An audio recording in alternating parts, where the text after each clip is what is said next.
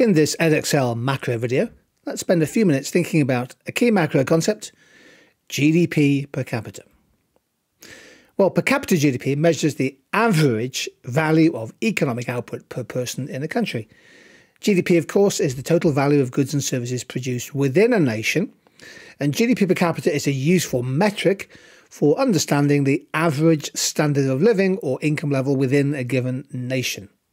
Per capita GDP is total GDP per year, for example, divided by population.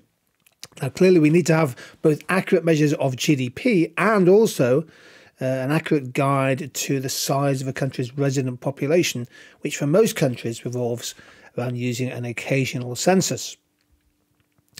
These are the countries in 2022 with the largest GDP per capita measured in dollars and adjusted for purchasing power parity.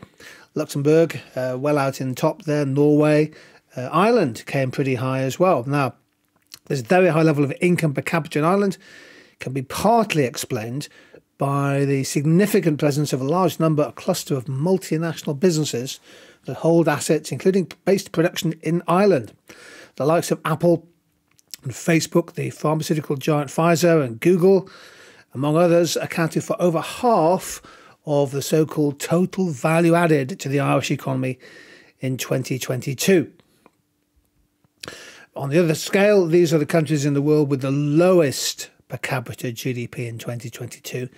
And you can see that all of them had a per capita GDP of less than $1,000, according to the IMF's data.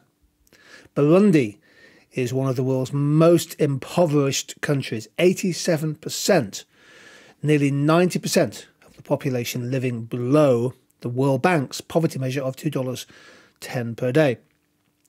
Vast reliance on farming, often subsistence farming with little surplus output, and you'll see there a youth unemployment rate of more than 65%. Extreme poverty in the world's poorest country. Here's a figure for GDP per capita in the UK, measured at constant prices. So therefore you can tell the data is in real terms. Price changes have been considered and the data is expressed at constant rather than current prices. And you can see ups and downs, but there's, for example, the global financial crisis leading to a recession in 2009. Another fall, obviously a significant fall in the COVID pandemic when the level of GDP in the UK dropped by more than 10% in just 1 year before the recovery started. So that's income per capita in the UK. Of course, keep in mind that you can break this data down. You can disaggregate the numbers. So this chart is quite interesting. It's for 2021 and shows per capita GDP by region.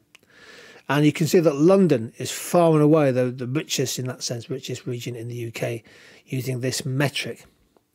Indeed, the figures 56,000 in London in 2021, only 23,000 in the northeast, less than half, 41% in fact, of the figure for London.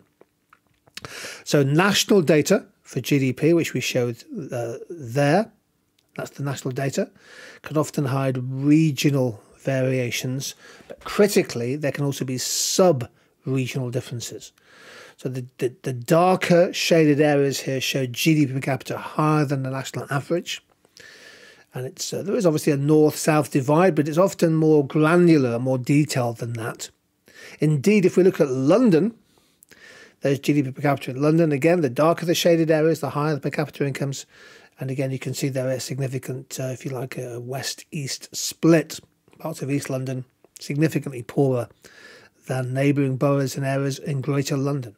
So when you get the GDP per capita data for a country, keep in mind there will be significant variations at regional and sub-regional level. The economics of that is really quite interesting.